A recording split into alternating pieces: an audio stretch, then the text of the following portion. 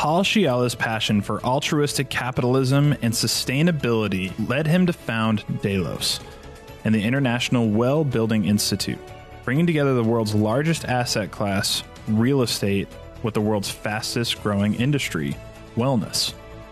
He created the Well Building Standard, the first global rating system to focus exclusively on the ways buildings and everything in them can enhance our health and wellness.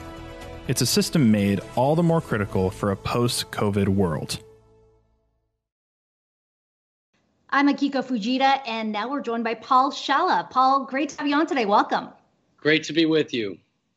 Let's get right into this momentum or movement that you have created through the Well Building Institute, because this is something you started 8 years ago, pre-pandemic, pre all of this talk about ESG. What was the vision, and how have you seen that evolve?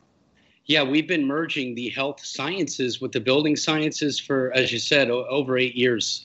We wanted to really understand the built environment, our homes, offices, schools, hotels, and its impact on the human condition, given we as people are spending over 90% of our lives indoors. So taking an evidence-based approach to quantify the connection between everything that surrounds us indoors, air quality, water quality, lighting, thermal, acoustics, biophilic elements, surface and cleaning protocols, and mapping those directly to our respiratory, cardiovascular, immune, cognitive, and sleep health outcomes.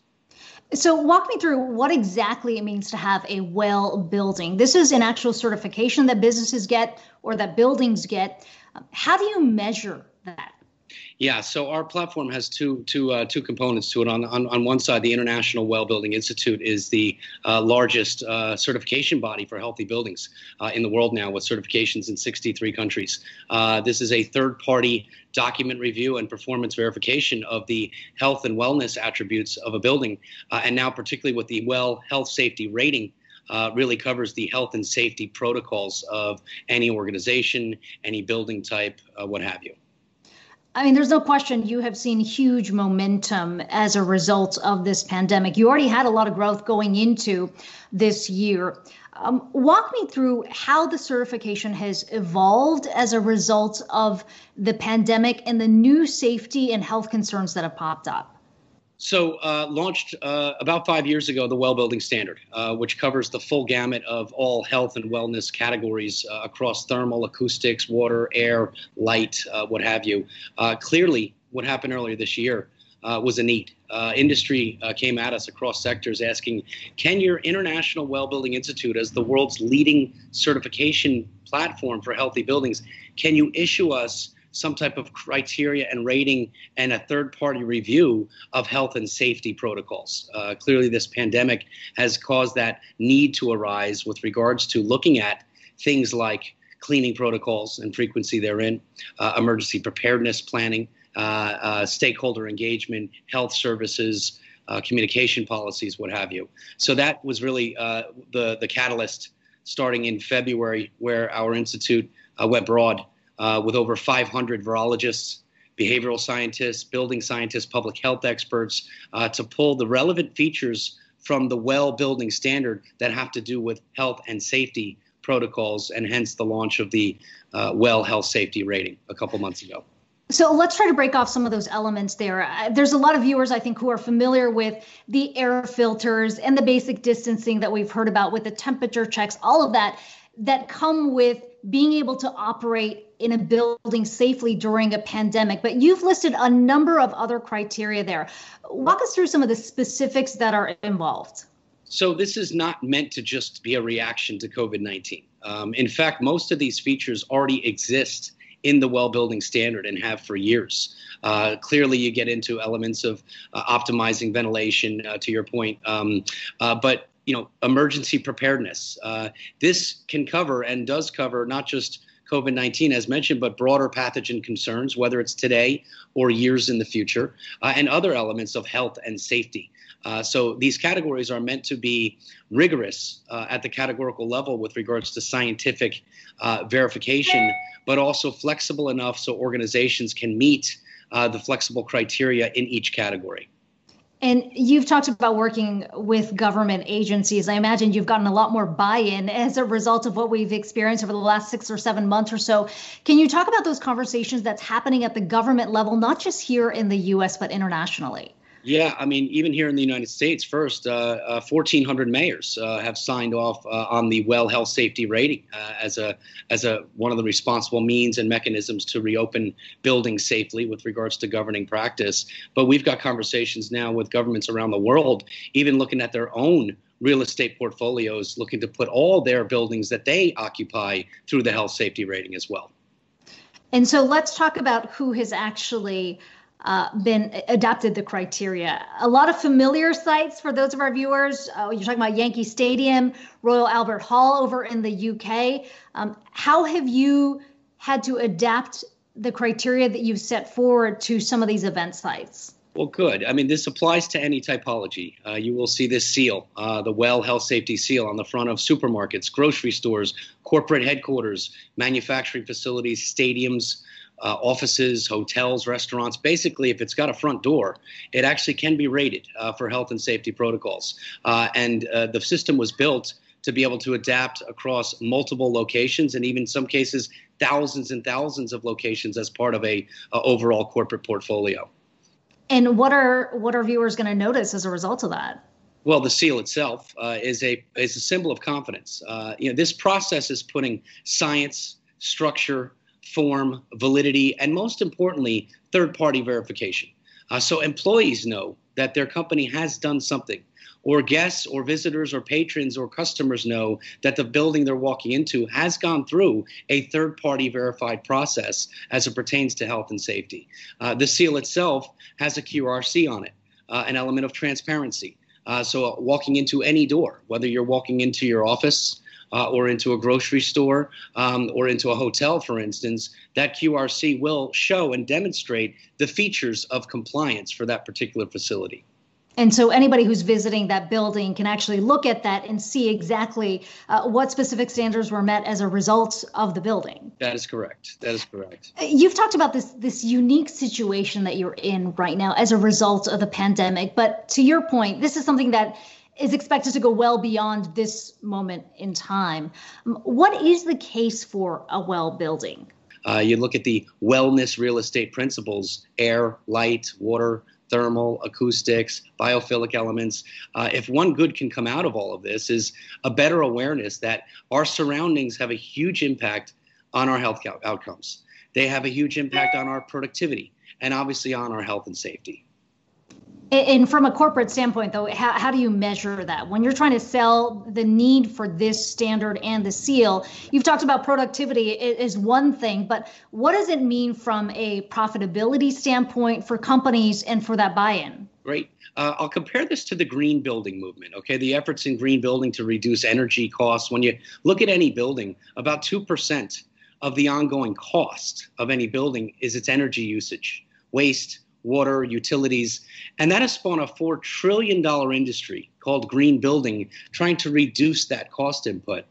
Now consider this: over 90% of the ongoing cost of any building are the people inside of it. Salaries, wages, benefits, healthcare costs, productivity and output, attraction, retention. The well building movement promotes better outcomes for the 90% input of any building. And you consider the cost to achieve this, fractions and fractions of 1% premium to normal construction or renovation, or in some cases even smaller than that, versus the gains in, again, attraction, retention, productivity, reducing healthcare costs. All of these are very big quantifiable indicators that show that the well-building movement is an economic movement first that happens to have tremendous societal benefit, using our real estate as a healthcare intervention tool to deliver preventative medical intentions to enhance all these outcomes. Again, it's a good blend of both a societal and an economic win. And Paul, this is something that you have been preaching for the last 8 years, but it feels like At the corporate level, at the executive level, there has been a shift in the approach of the workplace as a result of what we've gone through with this pandemic. We've talked a lot about the work from home movement, companies being more in tune with the mental health of their employees and overall wellness. Can you speak to the conversation shift that you have seen over the course of this pandemic? Yeah, big shift is folks in leadership positions at companies want to really figure out how to appropriately communicate to their employees on health and safety protocols.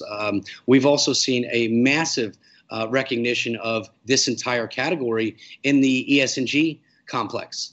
The E in ESG has been largely defined as it comes to our buildings for years. The environmental elements to a building. The S has been largely missing, that social component of how a real estate portfolio, how an office, whether it's owned or leased, but how that real estate itself can contribute to societal benefit.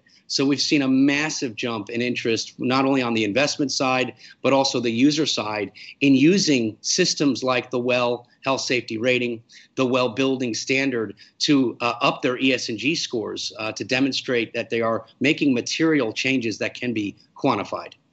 The argument, of course, was any kind of standard in building. We've heard it with the green building that the cost is just too high. How do you make it economical for some of these companies, some of these developers who don't necessarily have to deal with sort of the high end? Sure. What does the cost structure look like? And in the broader picture, how much growth do you anticipate? Okay, so with the WELL Health Safety Rating, this is a document review, of protocol. You're dealing with a system that can be down to a couple $100 per building with regards to third-party verification of those practices. So that is built to scale. We've seen tens of thousands of buildings, hundreds and hundreds of organizations already go through the system, whether it's some of the world's leading banks. JP Morgan will be putting the WELL Health Safety Seal on all bank branches and global offices, stadiums like you've mentioned. But from a corporate standpoint, this is not an onerous cost. Even the full WELL certification of a development project, it's about 1/3 of 1% premium to normal construction to build WELL certified platinum. This is not an onerous economic proposition. And we've seen clients come to us and say, maybe 2 months, we broke even just in reduced absenteeism. And again, this is through the years, not even relevant to the health safety side of this, but very quick break evens. It's a very economic proposition, quite different, candidly, than the longer multi-year payback of green building. We're, of course, talking about buildings at a time when there are a lot of Americans, a lot of people around the world who are afraid to leave their homes because of the concern around the infection. You've got a good front seat here to see how quickly things are going to start to reopen. When are you anticipating things return to normal? And what does that normal look like? Yeah, I think the pendulum swings in the extremes. When this first started, there was a lot of talk, well, no one's ever going back to an office again, and you're starting to see that start to shift as well. And obviously, we can't control the population statistics and what the path may be on any type of element here at a governing level. What we want to focus on here is, again, this is not just about today. If one good can come out of this, it's a renewed or re-upped ante and focus on health and well-being and health safety in buildings. So what we're seeing here is a lot of folks, regardless of when they may be fully returned or not, are going through the necessary motions to put this in place. And finally, the fundamental shift here that we're talking about. I realize this isn't just about the pandemic, but there's no question whenever we return to our offices and these building spaces you're talking about, people are going to be thinking about that differently. What is that shift that you're expecting? Yeah, that's a great question. I would say, let's relate it to this. I would say maybe 1 out of 100 people a year ago in the developed world probably had an opinion or a concern or even a thought about something like indoor air quality. That number is 99 out of 100. That shift in mentality, that awareness, that learning curve, that change happened in less than a year. This pandemic will come and go. Future ones will come and go. Even look at the forest fires and the pollution issues, but the acute awareness now has been elevated, which is a good thing.